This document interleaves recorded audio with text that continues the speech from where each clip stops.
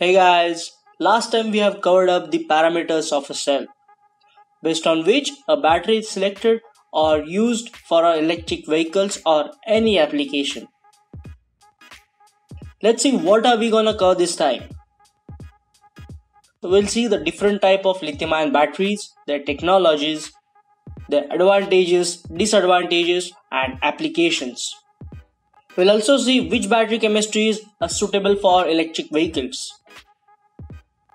So, buckle up guys, let's go for a ride.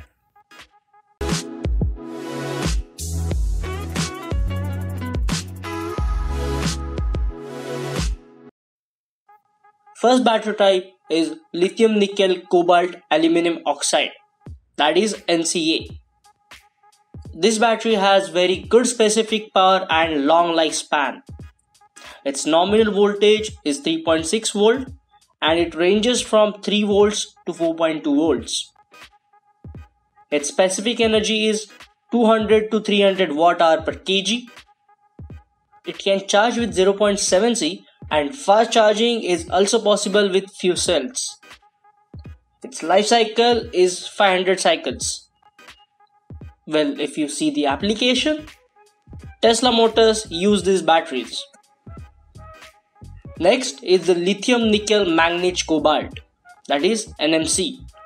It is one of the most successful lithium-ion battery technology and most of the EVs use this. It can deliver very high continuous discharge current which is very desirable for an electric vehicle. Its nominal voltage is 3.6 volts or 3.7 volts. Voltage ranges from 3 volts to 4.2 volts. Its specific energy is 150 to 220 watt-hour per kg. It can charge up to 1 C and charge rate higher than 1 C might shorten the life of a battery, but it is possible. Its life cycles are 1000 to 2000. These type of batteries are used in most of the EVs and the market share is also increasing. Next is the lithium titanate, that is LTO. It can be charged very fast and it delivers a high discharge current of around 10 C. The cycle count is said to be higher than that of regular lithium-ion battery. Its nominal voltage is 2.4 volts and its ranges from 1.8 to 2.85 volts.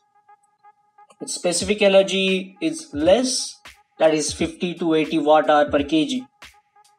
It can charge with 1 C, but the charging rate can go up to 5 C. Its life cycles are around 3000 to 7000 cycles. These batteries are used by Mitsubishi and Honda and other OEMs. Next is the Lithium-Manganese-Spinel, that is LMO. It has lower internal resistance due to its 3D spinel structure. It has very good thermal stability as well. Its normal voltage is 3.7 volts. It ranges from 3 volts to 4.2 volts. Its specific energy is 100 to 150 watt-hour per kg. The charging rate of this battery is 0.7 C to 1 C. And this charging rate can go up to 3 C. Life cycle of this battery is 300 to 700. But the newer batteries in this can give higher life cycle. So these batteries are actually getting matured and they are being used in many of the electric powertrains. Next is Lithium-Iron-Phosphate, that is LFP. Due to its nanoscale phosphate cathode, it has low internal resistance. It has higher current rating and longer life cycle. Nominal voltage is 3.2 to 3.3 volts and its voltage ranges from 2.5 to 3.65 volts. The specific energy of this battery is 90 to 120 watt-hour per kg. Its typical charging rate is 1 C and it can discharge up to 25 C. Life cycle of this battery is around 2000 cycles plus. Many of the two-wheeler electric vehicles are using these batteries. So that's it for now. Next time we'll see which factors of battery play important role while we use them in an electric vehicle. We'll see the journey of a battery right from the manufacturing to disposal. So comment down below if you have any questions. Hit the like button if you like this video. Subscribe to my channel. And finally, thanks for watching.